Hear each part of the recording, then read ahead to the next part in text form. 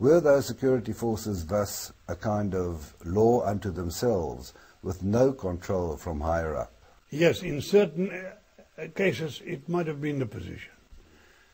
Look, in a human organization, such as the police force at that stage, you might get individuals who take the law into their own hands.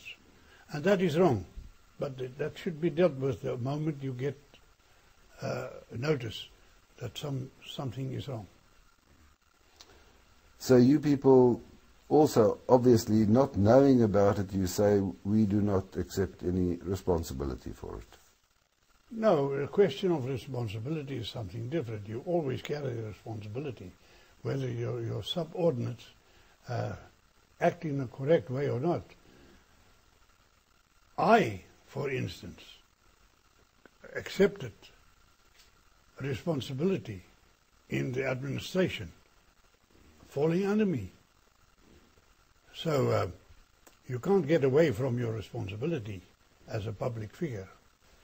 Say, for instance, in this case where a cabinet minister was eventually found guilty of corruptive purposes,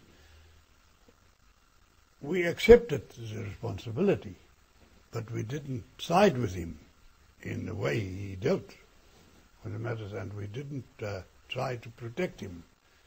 The law went its course. The rule of Thabo Mbeki and Nelson Mandela, how would you compare them? It is well known that Mr. Nelson Mandela, at his own request, saw me on different occasions, in Cape Town and here, in Wilderness.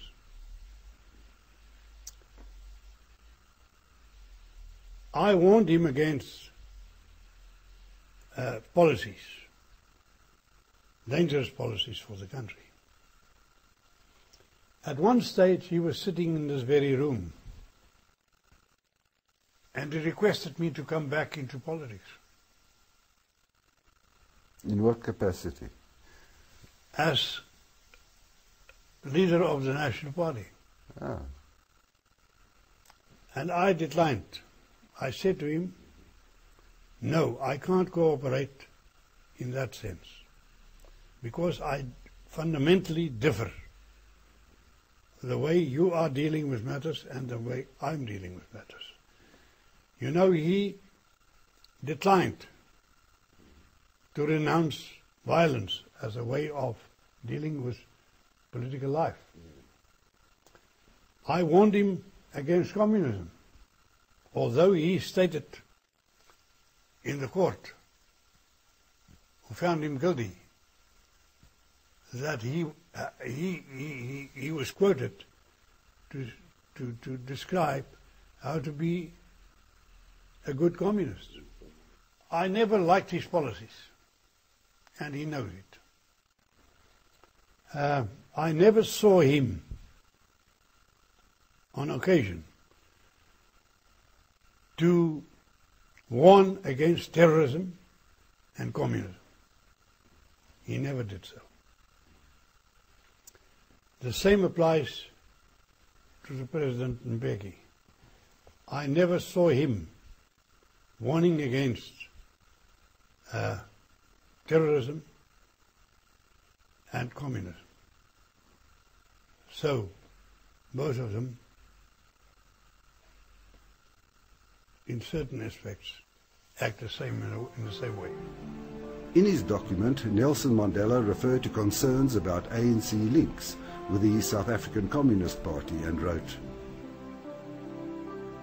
I've already pointed out that no self-respecting freedom fighter will allow the government to prescribe who his allies in the freedom struggle should be, and that to obey such instructions would be a betrayal of those who have suffered repression with us for so long.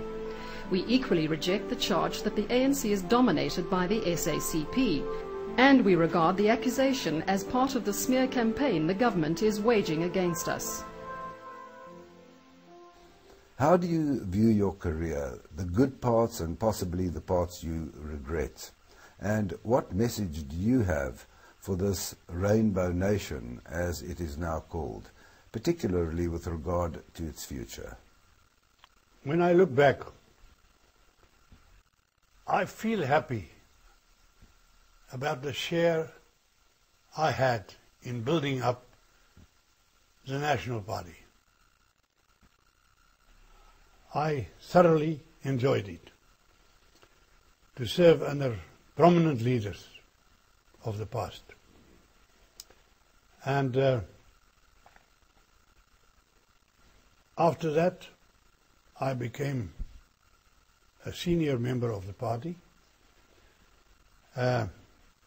My days as Minister of Defence were some of the most lucky days in my life.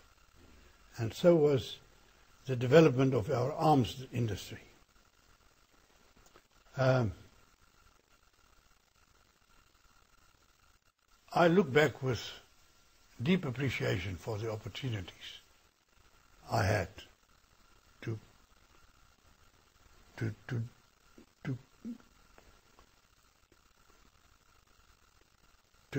deal with my share of commitment in this sense.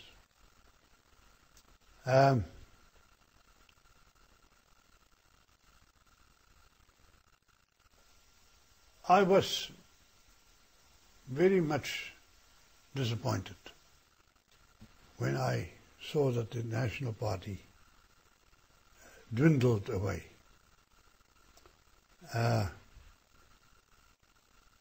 It brought forward strong leaders in the past. But eventually, it seems to me, disappointment took control over its soul.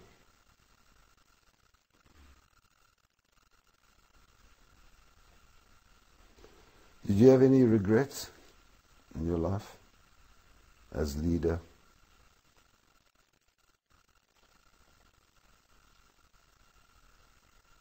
Look, I've been in public life for more than 50 years. Over such a period, you have your disappointments, but you also have your very pleasant days. And I would say that looking back, if I have to do again what I've done, I'll repeat it. And how do you see the future of the country, Mr. Botha? Any message for our rainbow nation? What must they do to remain a rainbow? Look, I don't believe there's such a thing as a rainbow nation. I think it's the wrong word. To call it an absurdity, I think would be right. The colors of the rainbow are quite different from the colors in South Africa and in any other country. I don't think I don't agree with the term rainbow nation. No, we're a country of multicultural minorities. That is what we are, multicultural minorities. And we should build for the future on those principles. Economic cooperation, cultural mutual respect, and dedicated service to a country you say you love.